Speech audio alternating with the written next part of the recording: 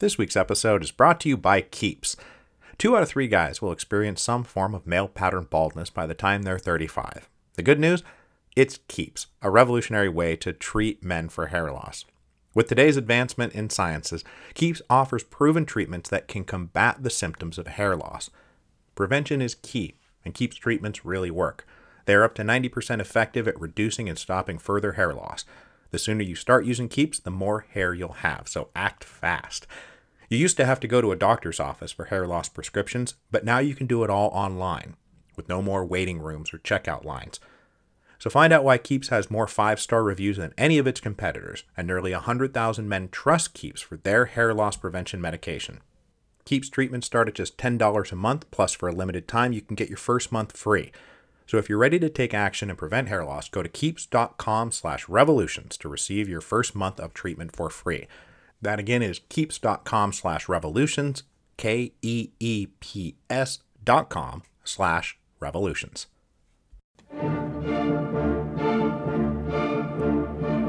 Hello, and welcome to Revolutions. Episode 10.25, Senseless Dreams. Over the last 5 episodes, we have introduced some of the revolutionary forces that will eventually combine to tear down the 300-year-old Romanov dynasty. Among them, moderate liberals and Zemstva constitutionalists, neo-Narodist socialist revolutionaries, and the Marxist Social Democrats. This week, we will return to the 300-year-old Romanov dynasty that all those revolutionary groups will be combining to tear down, because there's a reason they will be able to tear it down. Revolutions are an extremely it-takes-two to tango affair. You don't get a revolution without the ruling class making many, many mistakes for many, many consecutive years. And so now we return to Nicholas and Alexandra, who will be the authors of so many, many of those mistakes for so many, many consecutive years. We left the couple on the day of the death of Tsar Alexander III on October the 20th, 1894. They were not even married yet when Nicky suddenly became Tsar Nicholas II. They had only even been engaged since April. Now Nicholas wanted to correct this immediately and have a small private wedding ceremony to marry his beloved fiancée and make her empress. But as would happen a lot in the first decade of his reign, his family steamrolled him into backing down. An imperial wedding, especially the wedding of a Tsar, was simply too important a state affair to be hidden away in private. This was the considered opinion of Nicholas's 4 uncles, Vladimir, Alexei, Sergei, and Paul. They were all confidently overbearing men who believed it was their duty to tell their weak little nephew Nicky what to do. And so, for this very first decision Nicholas wanted to make as the absolute ruler of Russia, I want to marry my beloved fiancé Alex right now, he backed down under a heavy salvo of what would become a routine barrage of condescending bullying. The uncles were careful never to do this in public, of course, but behind closed doors they expected Nicholas to do as he was told, and Nicholas usually did. So instead of a wedding, the imperial family focused on their dead patriarch and escorted the body of the late Tsar on a funeral train from the Sea of Azov to Moscow. The body lay in state in the Kremlin for an appropriate period, and then the funeral train moved on to St. Petersburg for another lying in state. The courts of Europe sent representative dignitaries for the official funeral, which was held on November the 19th, 1894, but the guest list was not quite as august as the guest list for that famous wedding in Coburg had been just 6 months earlier. Victoria, for example, did not come. She instead sent her son Bertie, Prince of Wales, and her grandson George. Kaiser Wilhelm II, meanwhile, sent his brother. Relations had never been great between these monarchs. Queen Victoria thought Alexander III disgracefully uncivilized and could hardly stand talking about him, let alone to him. Meanwhile, as we'll discuss in a moment, Alexander III despised the young Kaiser Wilhelm and treated him with deliberate contempt whenever they met. Willie was on much better terms with Nicky, and was not at all sad to see the mean old Russian bear gone off to heaven. But though the death of the Tsar initiated a period of official mourning, this was temporarily suspended a week later for the state wedding of Nicholas and Alexandra. All these various dignitaries from the courts of Europe were already on hand, and so though Nicholas's uncles wanted to quote-unquote wait, They just meant until we can do it publicly. So on November the 26th, 1894, the couple were married, and Alexandra became Empress of Russia. Nicholas was 26, Alexandra was 22. But though for a day they switched from black to white, they had to switch right back to black again. There would be no honeymoon. There wasn't even a wedding reception. For Alexandra, it was the worst possible way she could have become empress. She was a young princess of a minor German duchy. She had been engaged to Nicholas for only a few months. She had only converted to Orthodox Christianity a few weeks earlier. The Russians didn't know her, and she didn't know the Russians. Now, what should have happened is that she would come to Russia, get married, start a family, make friends, acquire trusted intimates, learn the language and the customs, be seen by the people at public events, mingle and grow in society. And then, after many years of just being a Russian princess, then step into the much higher and more important role of Russian empress. Her new mother-in-law, Nicholas's mother and now former Empress Marie, had been just such a princess for 17 years before she took that final great step. But there was no prolonged period of preparation for Alexandra, and it would be an awkward fit just jamming her into it like this. She was by nature shy and uncomfortable around strangers, much preferring the intimacy of close family. She had also been raised with stiff and prudish Victorian manners. And now she was thrust into a very public role of being one of the centers of Russian high society, which was quite a bit looser than the courts that she was used to back in the West. And she wouldn't fit in with that society, and they wouldn't fit in with her. And because everything happened so fast, they never got the chance to warm up to each other. So right from the beginning, there would be an estrangement between the Empress and her court. It didn't help that when she converted to Orthodoxy, she dove into it with the fervor of a convert and would be devoutly and sincerely religious, whereas the rest of the Russian aristocracy treated Orthodox Christianity as a ritual adornment to be indulged in at births and weddings and deaths, but it wasn't meant to be taken seriously. It also didn't help that she took motherhood seriously and was pregnant and caring for her children a lot through the early years of her reign. And the couple's first child, Olga, was born in November of 1895. Alexandra would then give birth to 3 more girls over the next 6 years, which reduced her ability to be a society hostess. So, to society, Alexandra came off as an aloof prude. And to Alexandra, society came off as a bunch of petty and immoral gossip mongers.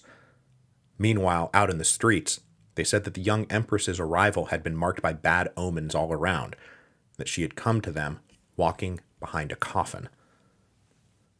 Meanwhile, her husband, the one person who she really loved and who really loved her back, now had a million duties to attend to. And though he initially followed his father's advice and kept on Sergei Witte and let him do what he wanted to, since practically the last thing his father had said to him was, "Witte is the only one who knows what he's doing," Nicholas followed Witte out of respect for the word of his dead father. But in his heart, Nicholas mostly listened to the advice of his old tutor, Konstantin Pobedonostsev, who, as Synod of the Orthodox Church during the 1880s, had been one of the principal architects of the reactionary return to orthodoxy, autocracy, and nationality after the great reforms of the Tsar Liberator had resulted in revolutionaries assassinating him by way of thank you. Nicholas had been raised with this lesson drilled into him, and he believed it. He believed in his heart and soul that he was God's chosen ruler of the empire, and that his role as absolute autocrat had been ordained by God and was not answerable to or divisible with other men. This belief would underlie and ultimately undermine his entire regime. Now, one of the other things that informed the governing worldview of the new Tsar was that going back to the old Westernizer Slavophile debates, Nicholas was a convinced Slavophile. I mentioned that, for lack of a better term, his quote-unquote ethnic heritage was mostly German and Danish, but he had been born and raised a Russian and considered himself a Russian. So unlike the rest of the aristocracy, Nicholas actually preferred speaking Russian to speaking French, especially in matters of state. He read Russian books. He listened to Russian music. When it wasn't a formal occasion, he habitually wore standard-issue Russian peasant blouses and pants around.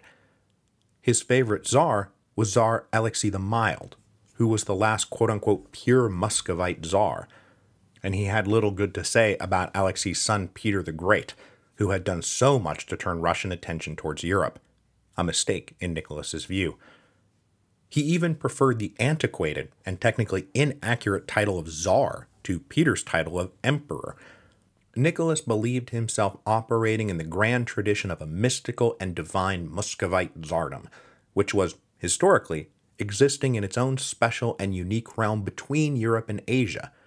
And to the extent that he would have preferred to take Russia anywhere, it would not be forward to the future, but backward to the past. As often happens with the ascension of a new ruler, though, especially a young ruler, hopes are raised and projected onto them. A new day dawning, reform, change, progress. This must be the beginning of a new era. Now, for radical socialist revolutionaries and anarchists and Marxists, the idea of potential reform was greeted only with derision, and perhaps a moderate dose of fear that such reforms might temper revolutionary ardor. But for the Democrats and liberals and Zemstva constitutionalists we talked about in episode 10.20, the ascension of Nicholas II was a moment of great hope and promise. The reign of Alexander III had been a dark time of reaction for them, and in the last years of Alexander's reign, he had moved from simply halting the advance of the Zemstva's role in governing the empire to turning it back. In 1890, he had signed a decree explicitly making centrally appointed governors all-powerful in the provinces as an explicit check against growing Zemstva power at the provincial level. The liberal constitutionalists hoped maybe the son would reassess the policy of the now-dead father. And one Zemstva in particular, the one in the city of Tver, was led by some of the most powerful liberal-minded members of the nobility, the kind of liberal nobles who would have fit in well with the Decembrists. So when the Zemstva in Tver sent a standard congratulatory address to Nicholas upon his ascension, the address said that they hoped he would take his reign as an opportunity to listen to his people more and see the empire turn more towards the rule of law rather than the rule of men. Now, it was all incredibly mild language, and even that mild language was wrapped in enthralled devotional language. But the hint was there. Constitutional government. Nudge, nudge. But Nicholas had no intention of allowing anything that would come between him and his people. So with help from Papadonostev, Nicholas drafted a definitive statement that would pour bleach all over the last remnants of the democratic weed that had been allowed to grow up in his pristine autocracy. It famously said that they must give up, quote, senseless dreams of the participation of the Zemstva representatives in the affairs of internal administration. I shall maintain the principle of autocracy just as firmly and unflinchingly as it was preserved by my father. This is not what the Zemstva was hoping to hear. And the Tsar was only 26. If he held true to his stated principles, then it would be a generation before hopes of constitutional reform could be raised again. This was incredibly worrisome and depressing. Because look, these guys believed that liberal and constitutional reform was necessary, that the state apparatus, for all its vaunted absolute power, was actually a rickety and underfunded toothpick house badly managed by corrupt and inefficient bureaucrats and ministers. They believed that their work in the Zemstva was good and healthy and necessary and needed to expand, and the Tsar was just saying, nah. Now, in his, defense, Nicholas really believed he had been put on earth by God to be the father of his people, and he considered constitutions and parliaments to be literally sacrilegious barriers standing between the people and their father, the Tsar. But still, by not even pretending to be interested in reform or in asking for help governing the empire, Nicholas turned all those liberals and Democrats and constitutionalists away from officially sanctioned channels that supported the regime and into revolutionary channels that sought to overthrow it. So, okay, Nicholas sees himself as an autocrat, bearing sole responsibility for the governing of the empire. What did this mean in practice?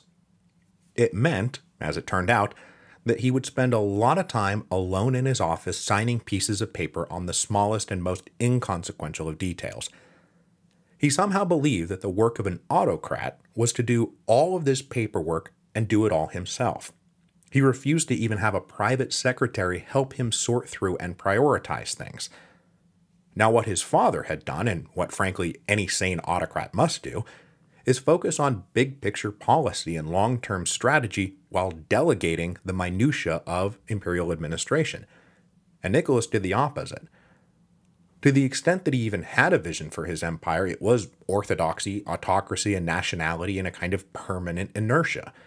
And then he focused on being a busy little bee, signing paperwork and micromanaging ministerial affairs without really having the relevant experience to be a micromanager, and without ever giving anyone a clear idea of where they were going or why they were going there. So it's true, you can't really accuse Nicholas of being an absentee ruler. He came into the office early, he stayed late, he was always doing official work, but it was like he was the captain of a ship, standing over midshipmen telling them how to properly scrub the deck, while paying no attention whatsoever to steering or navigation. And so the ship just kind of drifted along. And as it turned out, Nicholas wanted to micromanage things while not being a particularly good manager of people. Both he and Alexandra tended to treat government ministers as if they were household staff, and he took his absolute hiring and firing privileges seriously, and he undermined the morale in practically every department by promoting favorites and ignoring things like seniority and talent, which do mean something to the internal functioning of a governmental ministry. The guys running those ministries were proud, and they had their own egos, and they did not like the way they were being treated. Now, it's not like Nicholas yelled at them or abused them. He was somehow even worse than that. Nicholas was so personally conflict-averse and pathologically nice to people that no one ever knew where they stood. In person, he agreed with everyone about everything. Then, a few minutes later, he would agree with the opposite. So, you'd leave a meeting thinking you had the Tsar's approval for something, only to find out much later that the project had been canceled completely. Or even worse, you'd spend an hour having pleasant tea with the emperor, only to find out by letter upon returning to your office that you were actually dismissed from service. Nicholas didn't like doing things like that in person. He was nice that way. So everything I've just said about Nicholas's style of governing will hold true as a general rule in the years to come. But to get back to the nuts and bolts of the narrative, Nicholas's ascension to power and his wedding to Alexandra were overshadowed by the funeral of his father. But society now emerged from its mandated period of mourning, and it was time for Nicholas to have his official coronation, a celebratory moment that the emperor and empress could have all to themselves, all good and all happy, put the bad omens to rest. The big day was scheduled for May the 14th, 1896. And as I briefly mentioned a few episodes back, this coronation was accompanied by a grand display of generous benevolence, the kind of generous benevolence that often comes with such high royal occasions, as various sentences to prison and exile were commuted along with various amnesties and pardons. It's a long-standing tradition not just in Russia, but in monarchies across the world and throughout history. New king, here he comes, what a great guy, fresh start, and all that. And as I said when we were talking about the socialist revolutionaries, many of those released really did tip their cap and disappear back into private life. But quite a few came out more determined than ever. Now, the coronation itself in May of 1896 was meant to be a wonderful celebration of the emperor's divine ascension to the throne. And it was. But as haunted these last Romanovs, the day was immediately overshadowed by tragedy. A few days after the coronation itself, Nicholas's uncle Sergei hosted a public banquet out on the Khadinka Field, a military training ground. It was meant to be a great affair open to the public. Commemorative mugs would be given to everybody, and best of all, there would be free beer. So people started congregating around dawn on the big day to make sure they were first in line. And I have seen the total numbers who gathered listed at a low of about 100,000 with a high of 500,000. But for sure, whatever the actual number was, we are talking about hundreds of thousands of people. When the carts with the barrels of beer showed up, a rumor ripped through the crowd that there wasn't enough beer for everyone. It would be first come, first serve. And as can happen in times like this, people started pushing forward. And with various trenches and gullies marking the field, people stumbled and they fell. and then other people tripped over them and fell. But people kept pushing, people kept stomping, and then it turned into a tragic stampede as a mixture of fear and panic and desire caused the crowd to surge forward, trampling the fallen underfoot. When everyone finally cleared out and the crowds dispersed, the carnage was horrific. The most common number I see cited is 1,300 to 1,400 dead and about the same number of wounded. So this is a horrible tragedy. It is in fact known to history as the Chadinka tragedy. And Nicholas and Alexandra both wanted to cancel further banquets and balls and parties they were scheduled to attend. But there was one special ball that very night, hosted by the French ambassador, and as we'll discuss here in a minute, France and Russia had recently come into a critical alliance, and so Nicholas's overbearing uncles insisted he attend the French ambassador's party. And so he did, which turned out to be a big mistake, because the Tsar came off looking extremely callous. The people in the street took it as another bad omen. Educated public opinion was horrified how badly the public relations was mishandled, partying while people lay dead. What are you doing? Radicals and revolutionaries took it as proof that the new Tsar was a cruel and heartless monster. And it was the first origin of his future nickname, Bloody Nicholas. But look, his first instinct was right. Nicholas didn't think it was a good idea to go to the party, and he and Alexandra spent the next day touring hospitals and promising to take care of the injured and pay for the funeral arrangements of the dead. But the damage was done. More bad omens to mark the outset of his ill-fated reign. Now, since Nicholas had just been forced to go to this banquet hosted by the French ambassador because it was so important not to offend the French, this is as good a time as any to talk about the new Franco-Russian alliance because it's going to be pretty important. Now, I am going to massively oversimplify a very complex series of decisions and diplomatic events in the 1870s and 1880s, but here we go. The Franco-Prussian War left two great things in its wake, setting aside the Paris Commune: a humiliated France, now taking the form of the Third Republic, and a triumphant and possibly overmighty Germany, now taking the form of the German Empire. And so as they picked themselves up off the mat, one of the foreign policy objectives of the French Third Republic was to make sure they didn't get knocked down again, and that meant getting the Russians on their side.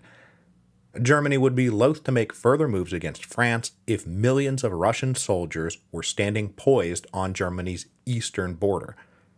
And if the French played their cards right, they might even be able to box the Germans in and avenge the losses in the Franco-Prussian War, which in concrete terms meant getting back the lost territory of Alsace-Lorraine, which was now the physical symbol of France's national humiliation.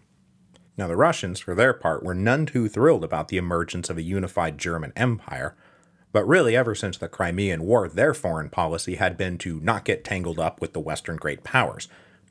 Now, on the other side of all this, German foreign policy was also aiming at a Russian alliance, where the Russians would support German claims to Alsace-Lorraine, and in exchange the Germans would support the Russians if they, for example, wanted to go in the complete other direction and start mucking around in the Far East with China and Japan. But Tsar Alexander III had been standoffish towards the Germans, and as I mentioned, he did not like young Kaiser Wilhelm personally. So by the late 1880s, the French and Russians were moving closer together. Now, if the French were going to get millions of Russian soldiers poised on Germany's eastern front, what were the Russians going to get? Well, the Russians were going to get French loans. Because this moment right here in the late 1880s is the same moment Sergei Witte is being promoted and needs foreign financing for his aggressive, state-sponsored industrialization policy. So, here comes some French money. Then in July of 1891, a squadron from the French Navy visited Kronstadt, and diplomats exchanged some letters of understanding. In April 1892, military conventions were signed, and then, over the winter of 1893-1894, in one of the last major projects of his reign before the Tsar got sick and died, the Russian Empire signed a formal military alliance with the Republic of France. If either were attacked by Germany, the other would declare war. Underscoring how out of the loop he was as heir to the throne, Nicholas knew none of the details about any of this until he became emperor just a few months later. So, whether he liked it or not, he was now in close alliance with a bunch of French Republicans. So getting back to it, after their coronation, Nicholas and Alexandra embarked on a goodwill tour of Europe in the summer of 1896 to visit all their friends and relatives and new partners in alliance. They started in Vienna to visit the now aging Emperor Franz Joseph, who we last saw being installed as a young Franz Joseph back in the heat of the revolutions of 1848. Then they moved on to visit Willy up in Germany, who had never liked how dismissively he had been treated by Nicholas's father. But now that he was the senior and more experienced monarch compared to Nicholas, he planned to use every form of flattery and cajoling to bring the Russians into alliance with the Germans. He had been horrified that Tsar Alexander III had signed a treaty with the blasphemous French Republicans, and was thrilled by Nicholas's Senseless Dreams response to the Zemstva. Now, in broad terms, the Kaiser wanted to see Europe dominated by an alliance of absolutism. In more immediate and specific terms, he wanted to push Nicholas's attention east towards Asia to ease Russia off Germany's back. Now, nothing would happen on this trip, but the Kaiser would thereafter open up a non-stop correspondence with his dearest Nicky to bring the Tsar over to his side. And he insisted that Nicky had a divine mission to turn back the Yellow Menace, because both of them were just racist as hell towards Asians. We'll talk about that more next week. After leaving Germany, Nicholas and Alexandra then went up to Scotland to visit old Queen Victoria, who still loved Alex as one of her favorite granddaughters. While the women played with baby Olga, Nicholas and the men went out hunting in the cold Scottish rain. Now, this was all family reunion stuff, but the most important leg of this tour was the last stop, and that was Paris. It was Nicholas's first trip to Paris and was potentially fraught with diplomatic danger. The new Franco-Russian alliance was still very new, and here we have the most autocratic autocrat in Europe being hosted by the most democratic republicans in Europe. The French pulled out all the stops, up to and including artificially refastening fallen sprigs of chestnut blooms to the trees because the trees looked better that way. Their own little Potemkin villages for the Tsar. But Nicholas and Alexandra had a wonderful time. The Parisians cheered the new imperial couple wherever they went, though it probably helped that the French had police stationed every 20 feet along every route the couple traveled. Nicholas laid the foundation stone of what is now Pont Alexander III, named for his father, and best known, at least by me, as being the bridge with the cool Art Nouveau streetlights. Then they went out for a visit to the palace at Versailles and stayed the night, and Alexandra slept in the bedchambers of Marie Antoinette, because why not toss just another bad omen onto the pile? Now, given that we've got Alexandra sleeping in Marie Antoinette's bedchamber, I thought it might be fun to leave off today comparing and contrasting the two great couples of our two biggest revolutions, Nicholas and Alexandra versus Louis XVI and Marie Antoinette, because there are similarities and differences between the two that are worth highlighting. Like, for example, Nicholas and Louis were both nice and genial in person. They didn't like confrontation. They were personally generous and pretty laid back. And as I said of Louis back in the French Revolution series, under normal circumstances, he would have been a fine and forgotten king. And Nicholas was kind of the same way. Neither of them were like psychotic tyrants. Both of them just faced a similar great crisis that neither of them were really equipped to handle. And even those crises manifested in similar ways, because both Nicholas and Louis sat atop absolutist monarchies breaking down under stress and facing the need to reform. Reform that would have to be handled carefully and with a great deal of intelligent savvy. Intelligent savvy both Nicholas and Louis lacked. And they both shared that very bad habit of following the advice of the last person to speak. But there is a little contrast between them that's worth pointing out. Louis really wanted nothing to do with statecraft. He would have much rather been hunting or tinkering with clocks. Nicholas, on the other hand, was a busy little bee. He was always working on matters of state. So Louis didn't like showing up for work. Nicholas thought showing up for work was his duty, but the results were the same. A couple of weak-willed, too nice, moderately oblivious monarchs perched atop absolutist regimes at a moment of great political, economic, and social stress. The problem is not that they were bad men, the problem is that they were the wrong men. Now, as for Alexandra and Marie Antoinette, they too had much in common. Not the least that they were both young German princesses, or Austrian in Marie Antoinette's case, who came to a foreign land and had difficulty fitting in.